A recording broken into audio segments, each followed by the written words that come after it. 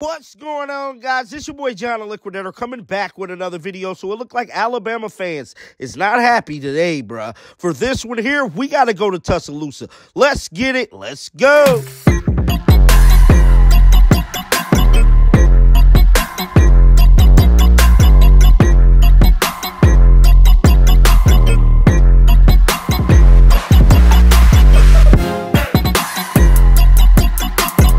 Saban return definitely shook up the college football world, bruh. Alabama fans running around on the internet like chickens with their heads cut off, tweeting and reposting and everything good. I'm going to tell you the shocking truth, bruh. Everything ain't good for Alabama right now. You could try to sugarcoat it, say whatever you want. It ain't looking good for the future of the Crimson Tide, and that's what we finna talk about in this video. See, a lot of people thought that Nick Saban maybe could just be the coach forever. Well, hate to break the bearer of bad news, ain't nothing forever, bro. And I'm here to tell you, those 6 national championships that y'all won might be the only ones for a mighty long time, bro. But we gotta face the reality of the situation. The reality of the situation, better yet, I'm done talking. Let me play a video. Roll the clip.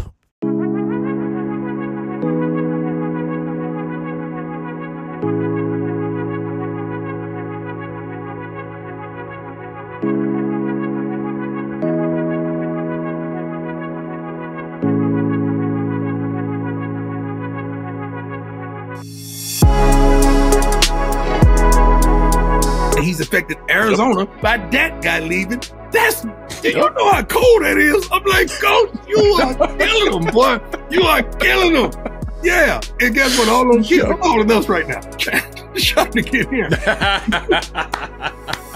They want to come to Colorado. Exactly. So now you guys see why the Alabama fans are so upset. Not to add more salt to the injury, but it looked like FSU is definitely getting some get back for being let out of the college football playoffs, because it's being reported that Florida State has landed 5 Alabama players in the transfer portal and also just flipped a 4-star recruit in the class of 2025 from the Crimson Tide as well, bruh. So it looked like Florida State ain't playing no games. They coming back for vengeance. And even more breaking news is coming out while I'm making this video. 2024 Alabama quarterback of the future, Julius Sand, plans on hitting the portal. My God, is going down in Alabama, bruh. So is Coach Prime, too, because the Colorado Buffaloes is getting phone calls from the Alabama players. And I'm pretty sure Coach Corey Phillips and Coach Prime and them recruiters up in Boulder, and you don't forget, we got the big dog recruiter from Florida, too, Devin Repros. And I'm pretty sure he finna sew up some of them Florida native Alabama players, too, bruh.